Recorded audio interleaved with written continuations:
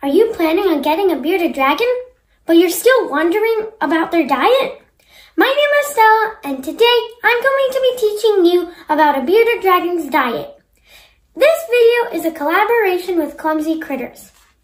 On their channel, they're going to be doing a hamster diet video. Feel free to check out their channel. I'm joined with my bearded dragon, Pixie.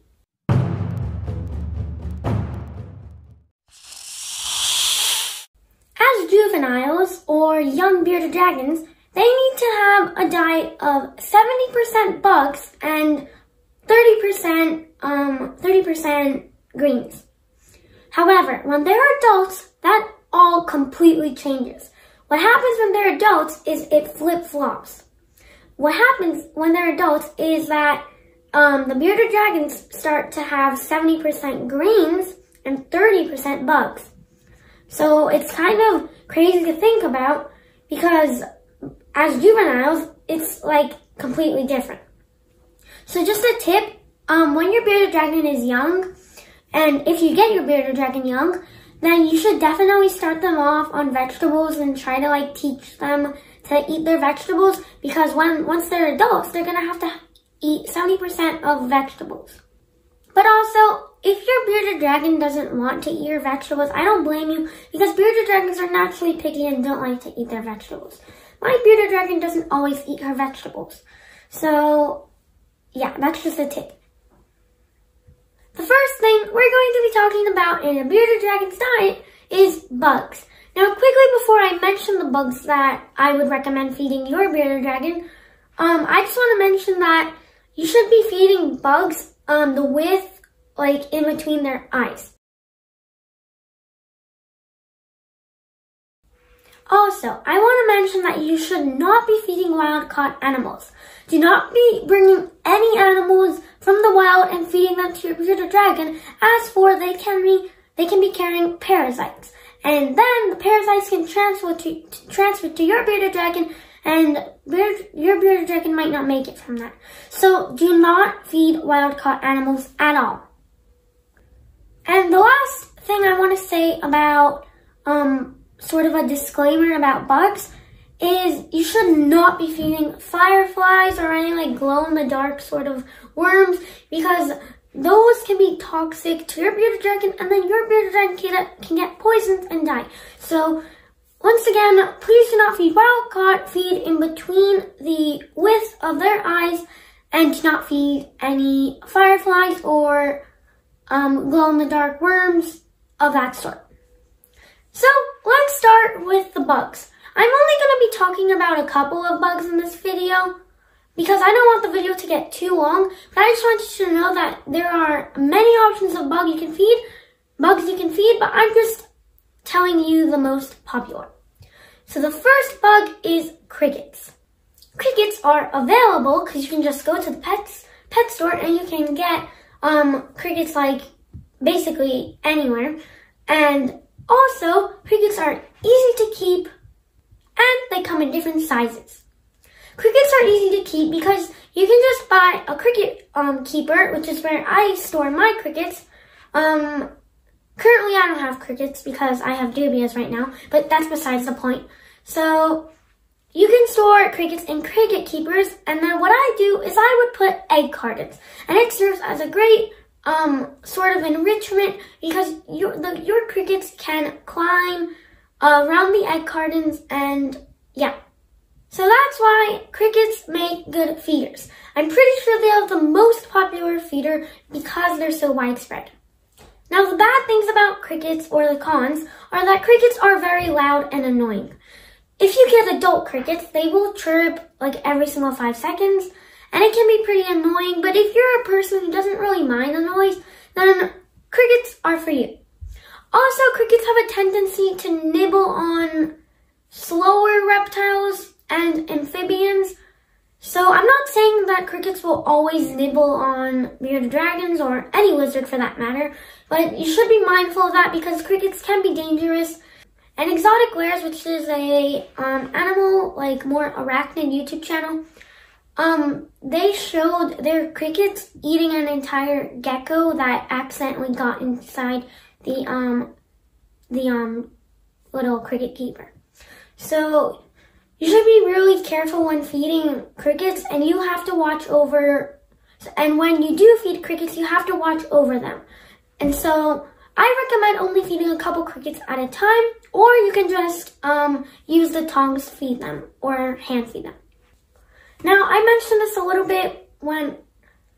already mentioned this a little bit, but crickets can be fast. And this might be a good thing or a bad thing for you, because being fast, they can be hard for you to catch if your lizard, such as bearded dragon, is too lazy to catch them, because bearded dragons are lazy. And crickets being fast can also be a good thing, because then your bearded dragon might run after them, and it can be a great sort of exercise. Crickets have 15% protein and about 3% fat. Moving on, we're going to talk about mealworms and superworms. I categorize them together because they're pretty similar in looks, but in care, not so much. Mealworms and superworms are pretty available because usually when you go to the pet store, they will have them there. Mealworms can be kept for a long time if refrigerated, because they sort of go into this dormant state where they kind of like slow down, and so they will live longer in a sense. Mealworms have 20% protein and 13% fat. However, superworms have 17% protein and 16% fat. So mealworms have more protein than superworms, and they have less fat. Which is why you might be thinking, then of course I should get mealworms. However, superworms contain a whopping 11% of calcium, which is why you might want to feed them. And mealworms, not so much. They contain a 3% amount of calcium. So if you do feed mealworms, you should be dusting them with calcium. Also, I would just like to mention about mealworms something. Mealworms can be bad for your dragon, because mealworms contain something called chitin. And chitin kind of like blocks everything in the system, and it can cause impaction issues. So you shouldn't be feeding mealworms in large amounts, and you really shouldn't be feeding them as your main food source. What I like to do personally is feed my bearded dragon a variety of bugs so that she can eat whatever she wants. And also, if your bearded dragon is only eating one food source, they might get pretty bored about that, and they can become really picky.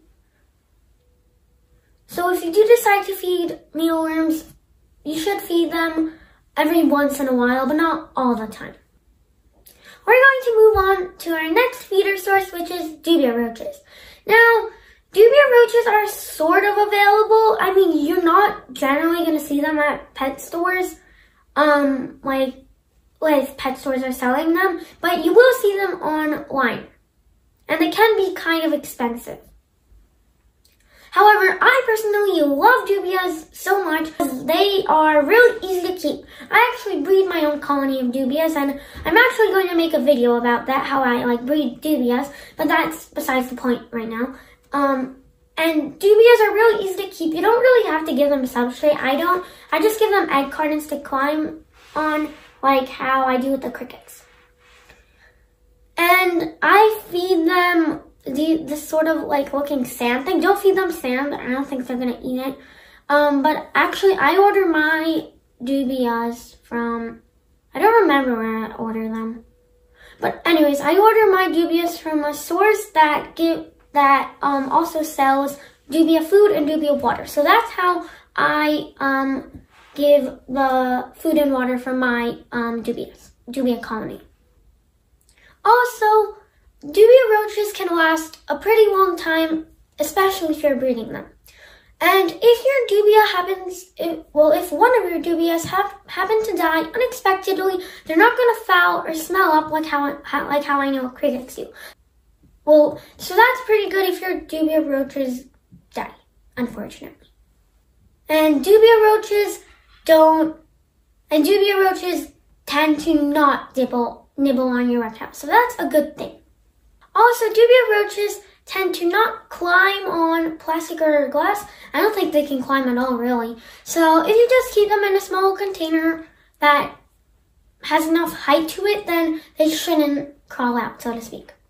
However, dubia roaches are good at hiding in small spaces. So, for example, I have this large hide that my bearded dragon can climb on and sleep in, but they tend to go behind that, and so they can hide in small spaces. Dubia roaches have 23% protein and 7% fat. The last feeder insect I'm going to be talking about is hornworms. And I just quickly want to mention that there are, I think I already mentioned this, but I just want to say it again. There are many other bugs you can feed your bearded dragon. So these aren't the only ones, but I find them to be the most popular. Now, hornworms are probably the most beautiful of feeder insects because they're this like mintish, bluish green color, and it's really pretty. Also, hornworms have this horn on their rear end, and it looks spiky and sharp, but really it's soft, so your bearded dragon or yourself, if you're holding a hornworm, should have nothing to worry about. Hornworms tend to be kind of expensive, so really they should be fed sort of as a treat because they can be expensive. And also hornworms seem to be really tasty because my bearded dragon loves to eat hornworms. A negative to hornworms is that they grow really fast. However, if your bearded dragon is dehydrated, hornworms make an excellent choice of food because they have 9% protein, and wait until you hear this, they have 85% moisture in them. So if your bearded dragon is dehydrated, you should definitely feed them hornworms. So that's it for all the bugs I'm going to be talking about in today's video. However, don't forget, I'm still going to talk about vegetables. So, moving on to the vegetables. What I personally feed my bearded dragon is collard greens, mustard greens, dandelion greens, and I'm pretty sure that that's all I feed my bearded dragon, but there is also a variety of other foods you can feed your bearded dragon. You should avoid lettuce, spinach, avocados, and rhubarb. I don't know how to pronounce that. So, these are just some vegetables to avoid and some vegetables that I personally feed my bearded dragon. As I mentioned earlier, bearded dragons can be very picky with their vegetables, so I don't blame you if they don't eat it, but you should definitely try your best to get your bearded dragon to eat their vegetables. Also, you can feed your bearded dragons a couple of fruits too, such as blueberries, strawberries, and raspberries and banana. That's what I personally feed my bearded dragon too. So as a snack, you can also feed fruits. So these are just some of the vegetables to avoid and some vegetables to feed your bearded dragon. I hope you enjoyed today's video and I hope you learned more about a bearded dragon's diet. Make sure to comment any video ideas you have down below and I'll see you next time.